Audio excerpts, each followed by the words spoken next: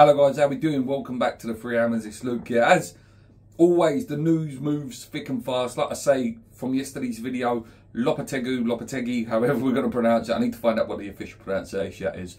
Like I say, it does look like that probably will be the West Ham manager.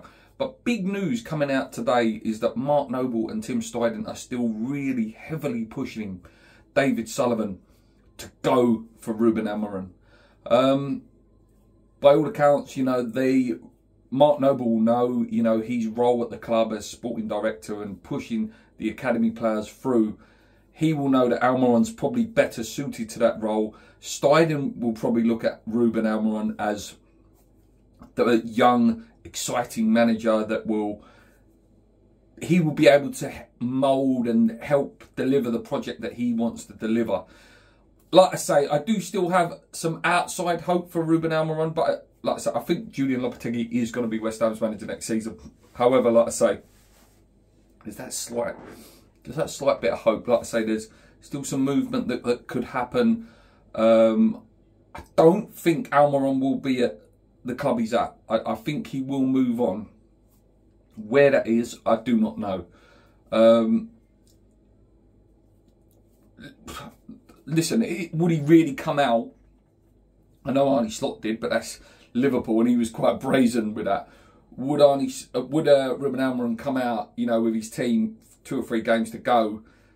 Yes, I'm going to West Ham, and possibly derail the rest of their season, with 3 games to go. We know he's definitely been over. We know he's met. We know, that Steinden and Noble are pushing for it. I really hope there's something in this. I really, really do. I really hope that Steinden and Noble can really get into Sullivan's head and say, look, come on, let's go for this. Let's really go for it. Let's really try and change this club around. There's no guarantee that if Amorim coming, that he would be a success. I'm going to go on record and say that, so people can't throw that at me, that if it did happen and it flopped, they can't go, well, it's what you wanted, Luke. Okay, yeah, he is what I want. But, like I say, there's no guarantee of success. But I think it would be a step forward in the right direction to go and get the most exciting young coach, barring Xabi Alonso, to come to West Ham, who's, got good ideas. He's worked under the technical director. He knows how the new game works now, he knows how it works. But yeah, we'll wait and see. Like I say, that is the little bit of rumour out there today, that they're pushing for it. But like I say, I think Julian Lopetegui's done. I do. I think it's a done deal.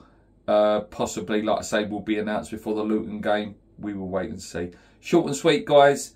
Yeah, until tomorrow, or if any news does pick up, come in your minds, keep believing. Let's go.